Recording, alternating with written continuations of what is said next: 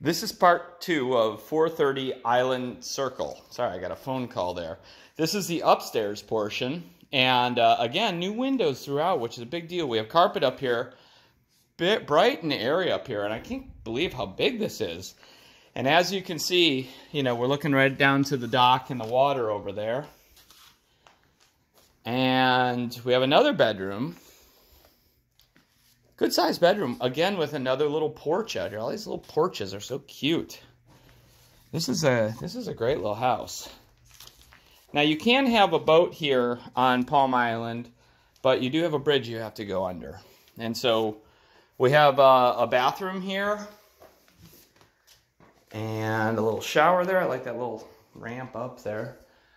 Really big ceilings for being on the second story. It goes way the heck up there. That's very cool.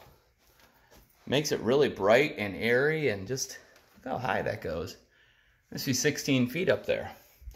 And then this is yet another bedroom. This is a big bedroom.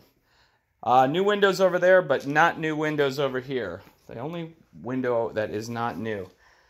And yeah, it's a big house. So we have 2 bedrooms and a bathroom up here, plus this sitting area. We got 3 bedrooms and 2 bathrooms down there. That's a big place. So that's it, but no garage, but a lot of living space. This is a ginormous house.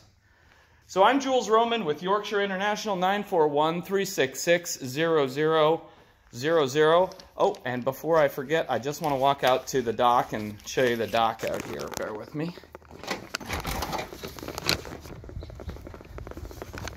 Little cobblestone walk.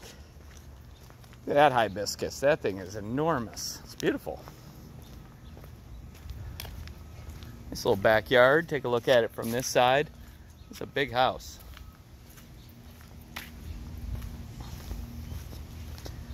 So just a little old dock here at the water. No seawall. Be a little careful. I don't want to fall in. But as you can see, little boats across the way. You can have boats in here. Not much room for a hoist, but doable. Anyway, that's it. I'm Jules Roman, Yorkshire International. Thanks for watching.